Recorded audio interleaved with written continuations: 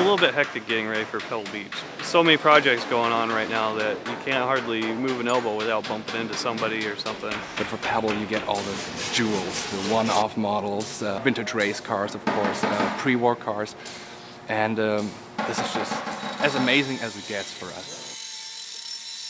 I mean, we're privileged actually that we can live this as a profession. As far as car history goes, we go quite a ways back, all the way to basically the beginning. Every car here tells their own personal story and play a critical part not only in the history of Mercedes-Benz but in history in general. And I think we're responsible for carry on that story. So it is a journey, especially on a full restoration where you have a rusted hulk of a car come in and you produce something absolutely beautiful out of it. And you have to kind of remember that, where it started from, where it came from.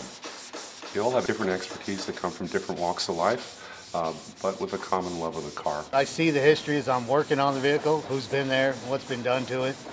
So as I open her up, it's kind of like opening a Christmas present.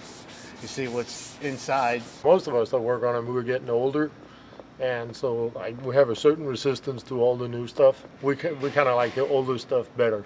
Just absolute amazement at the technology and pride in the product, you know, and pride in keeping things going. It's checking all the tolerances and making sure it's exactly the way it was, and that it meets the standards of Mercedes 50 years after it was made. That's really the challenging part. For us, restoration is, in fact, the ability to present a car that does not look restored at all, looks completely authentic, original.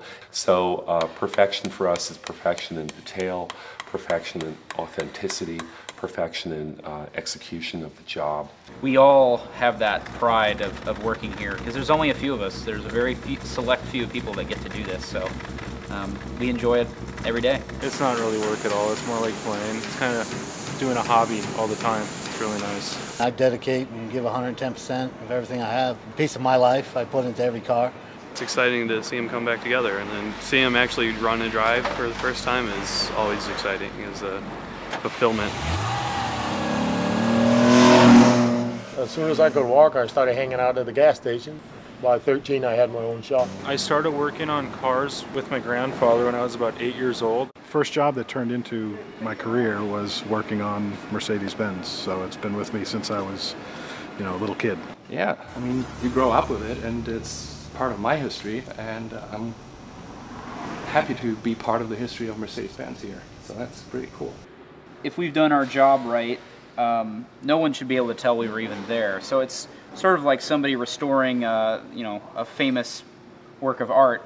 We're not there to leave our own mark. We're here to make it look exactly like the people that came before us made it.